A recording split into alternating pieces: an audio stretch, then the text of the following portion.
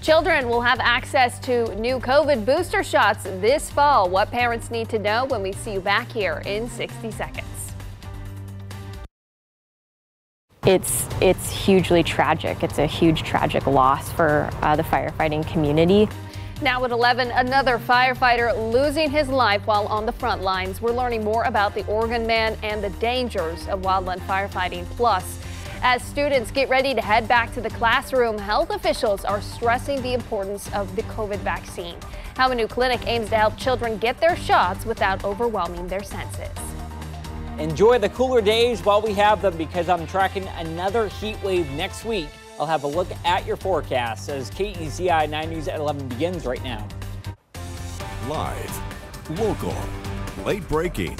This is KEZI 9 News at 11. Good evening. We begin with some heartbreaking news from Oregon's fire lines. For the second time this year, a firefighter has died while fighting a wildfire in Oregon. It is shining light on the dangers of the job and what conditions firefighters face day in and day out, especially during fire season. Thank you for joining us here tonight. I'm Karly Tinsley.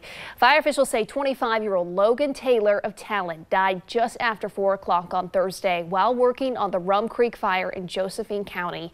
And KEZI 9 News reporter Chris Lindsay leads us off tonight. He's live in the newsroom with our top story. Chris.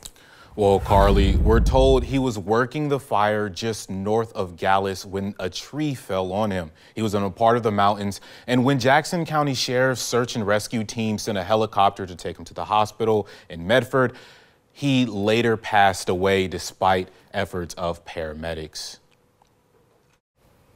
Still to come here tonight, a new COVID vaccine clinic aims to be more inviting for children. We take you inside as the school year starts in just a few weeks. Another hot one out there today. So far, we've had 11 days above average. Your forecast is up next in a few minutes. Watching KEZI 9 News at 11. Live, local, late breaking. Watch KEZI 9 September 3rd at 12:30 as the Ducks kick off the new season against Georgia. Depend on KEZI 9 News for live local coverage of the Ducks from Atlanta as our new head coach faces off against his old team for the first time. Watch the game live starting at 12:30 only on KEZI 9. Then stay with KEZI 9 News for game night at 8 p.m. and complete coverage of the day's biggest games. September 3rd, college football kicks off on KEZI 9 News. Live, local, late breaking. This is KEZI 9 News at 11 with Karly Tinsley and Chief Meteorologist Dylan Robichaud.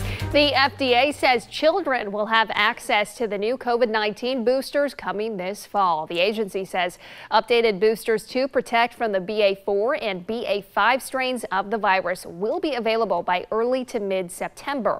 Now, there will be doses for adults and children. The FDA has not said what ages would be eligible for the boosters or how long kids would need to wait since their last booster to get the new shots. The FDA said those details are still being worked out.